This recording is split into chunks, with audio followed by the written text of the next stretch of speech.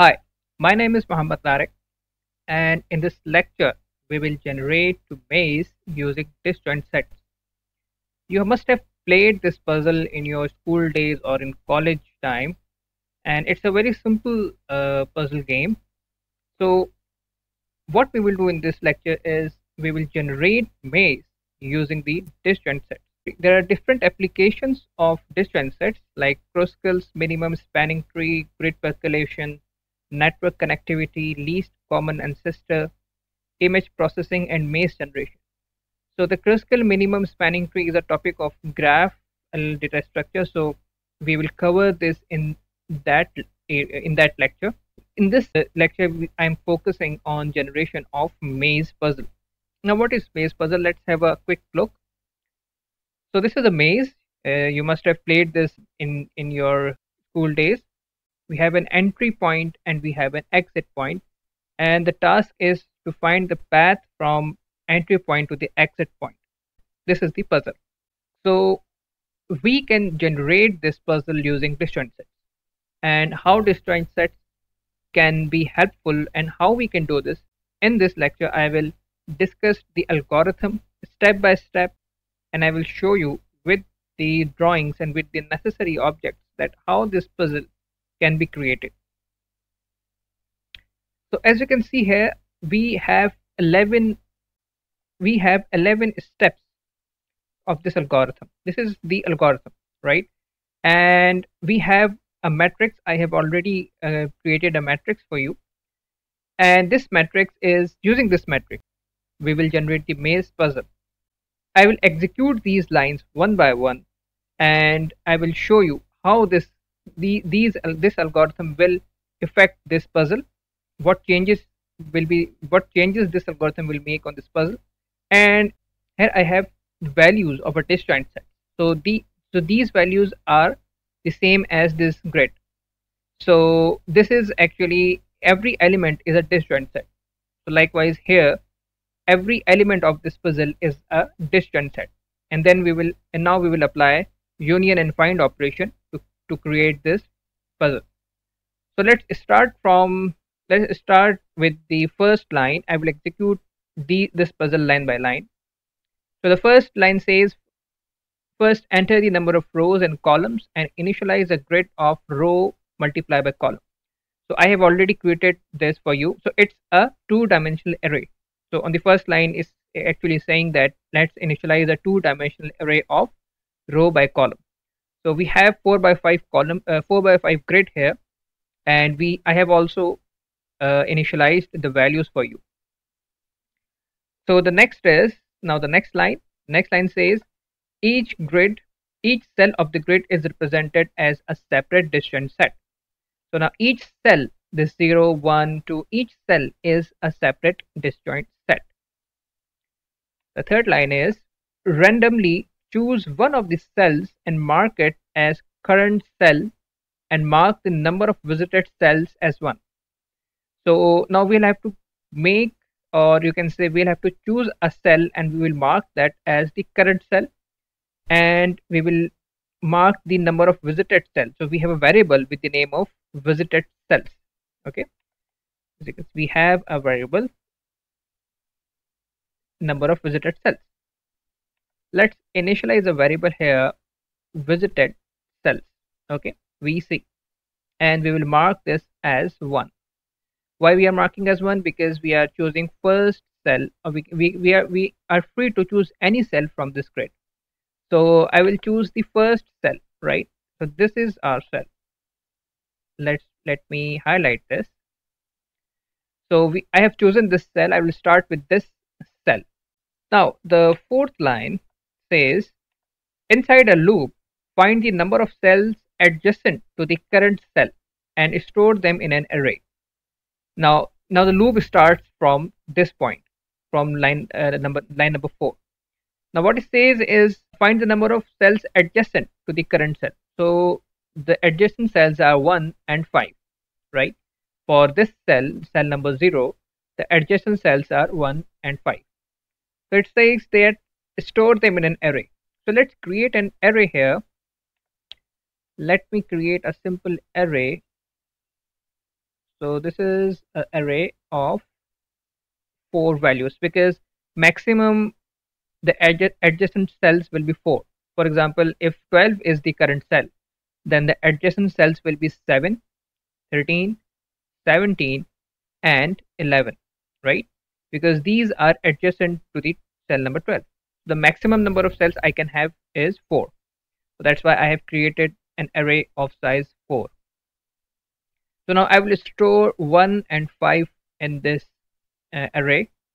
So let me say 1 and 5. Okay. Now the next point is the next point says also initialize a stack and mark its top as empty. So let's initialize a stack here. Let's initialize a stack. So this is a stack we have. Let's denote this with S.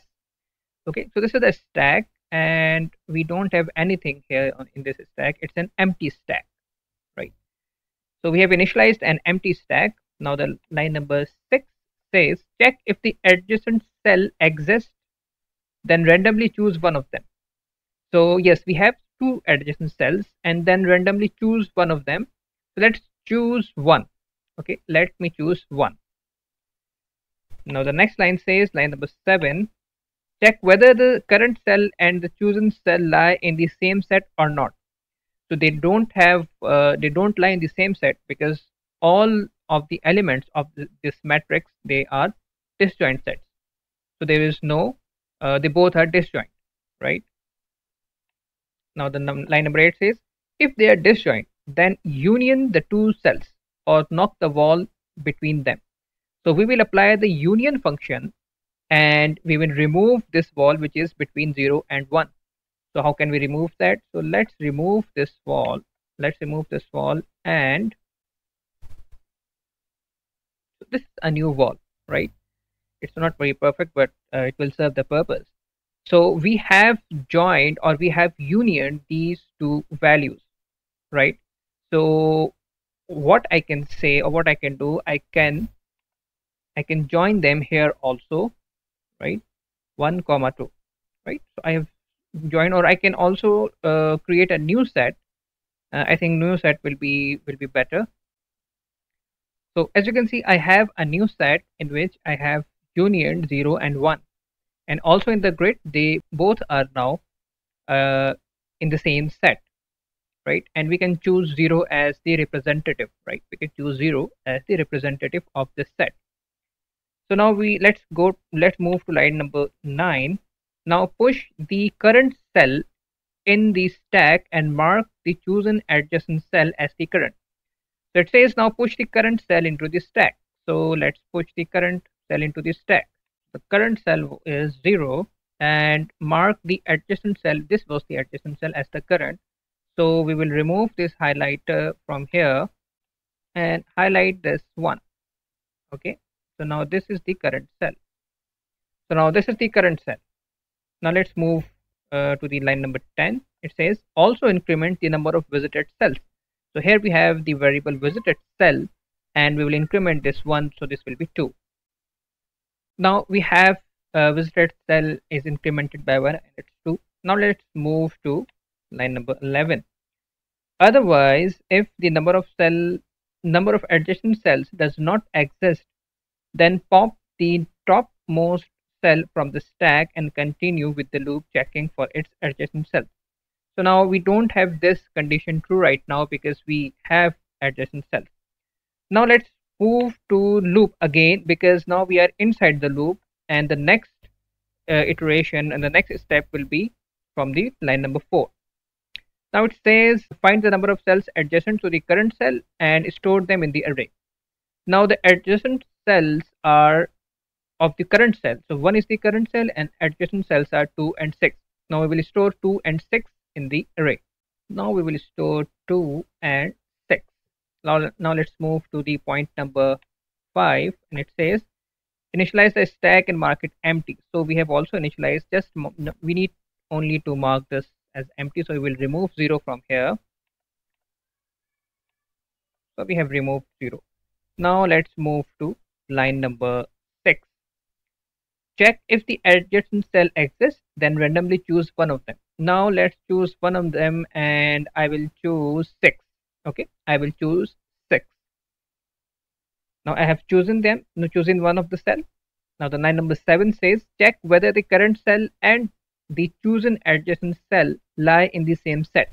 No, they both are disjoint, right? They don't lie in the same set because 6 is itself a disjoint set and 1 is a part of the set whose representative is 0. So now let's move to line number 8. If they are disjoint, then union the two cells or knock the wall between them. So now we will have to perform the union operation and I will knock this wall. I will remove this line. So I have removed this line and now I will make the necessary lines which are required. This is the first line and this is the second line, right? So now we have union these two cells and accordingly I will make change in this set. So I will now say 0, 1 and 6, right? Now let's move to point number 9.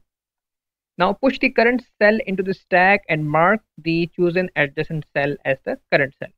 So now let's move the current cell. So the current cell is 1 and let's move this to the stack and here we have 1 and we will mark the adjacent cell. This was the adjacent cell as the current cell. So I will now mark 6 as the current cell. So now let me highlight. So now 6 has been highlighted. Now let's move to point number 10. Also increment the number of visited cells. So now the number of visited cell will be incremented by 1 and the result will be 3. Let's write 3 here. Okay. So the last line is not relative for us. It's not true because we have adjacent cells. So let's move again to point number 4, right? Now we are inside the loop and number of adjacent cells to the current cell and store them in the array. Now the number of adjacent cells are 7 and 10 and let's store, we have 3 right now we have 3 adjacent cells, 5, 7 and 10, right? We have 3 adjacent cells, 5, 7 and 11. 5, 7 and 11. So now which cell so we will first remove these cells into the array. So now let me move these cells into the array. So I have 5, right? I have 7 and I have 11. Okay, so these 3 are the adjacent cells. Now let's move to point number 5.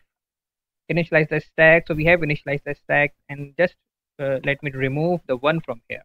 Okay, so the stack is being initialized every time. What we can do, we can improve this and we can take this out of this loop and we can only make it empty on this line, right? So we can do that anyway. So it's a it's a point that we have learned using this algorithm. Now the next point says check if the adjacent cell exists, then randomly choose one of them. Now let's randomly choose one of them and let me choose 7 this time. Okay, let me choose 7 this time. Point number 7 says check whether the current cell and the chosen adjacent cell lie in the same set. No, this is very obvious, they don't lie in the same set. Point number 8, if they are disjoint, yes, they are disjoint. Then union the 2 cells or knock the wall between them. So I will knock the wall between them and I will remove this line from here. Okay, I will remove this line and now I will create some necessary lines. This is one line and this is the second line.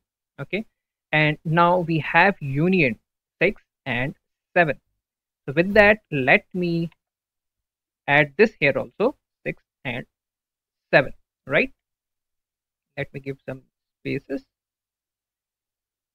Okay, now then line number 9. Now push the current cell into the stack and mark the current adjacent cell as the current cell. So let's push 7 in the stack. Let's push 7 in the stack and mark 7, this cell, as the current cell.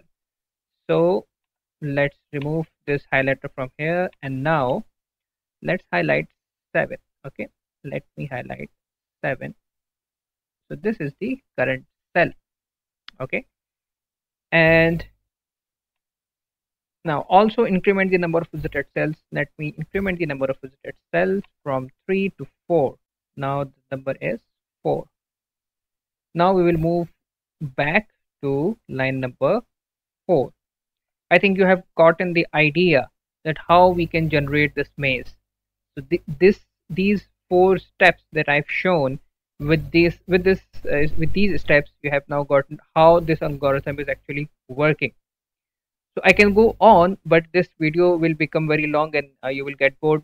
My main focus and my purpose of this video was to give you the working of this algorithm and how we can create the maze. I hope this will be helpful for you, and I will see you in next lecture. Thank you.